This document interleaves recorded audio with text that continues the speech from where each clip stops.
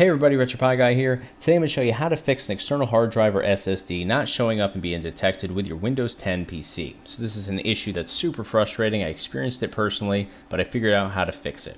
So I'm going to share that with you today. So at this point, you've probably plugged in your external hard drive or SSD into your PC via the USB connection, and you went into my PC and found that nothing has been detected. Maybe you heard the sound that it makes when you plug in a new device to the USB port on your computer, so you know that the connection was made. In my case, I got the sound as well as the LED light indicator on my connection, so I know that everything's working. Plus, I use that USB port all the time to connect my iPhone to my computer, so I know that everything's working properly, which I'm sure is the case for you as well. Alright, so the first thing we're going to do is we're going to hit the Windows key on our keyboard, followed by the X key. That's going to open up this little window here on the left-hand side, and we are going to select Disk Management.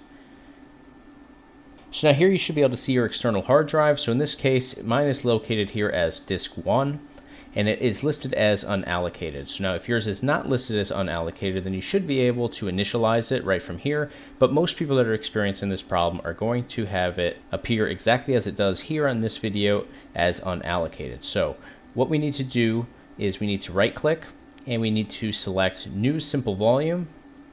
And now we're going to follow through these couple pages of prompts here. So we're going to hit Next. We're going to hit Next again for Specify Volume Size. And now for Assign Drive Letter or Path, you can actually assign whichever letter you want here for your path. I'm going to leave it as the default, which was D. We're going to hit Next.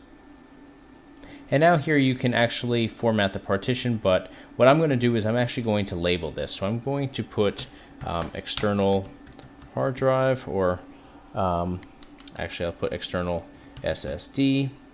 And then we are going to hit Next. So now it's going to say completing the new simple volume wizard. Go ahead and hit Finish. So you can see here Disk 1 now, my external hard drive, is listed here in blue as online, so it's no longer unallocated. So what we can do from this point is we can X out of here.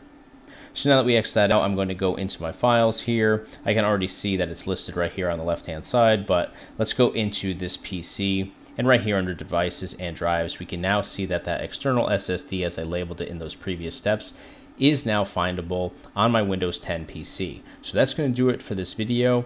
Hopefully this helped everybody out that was experiencing this super frustrating issue. If you have any questions, feel free to reach out to me. I'm always happy to help any way I possibly can.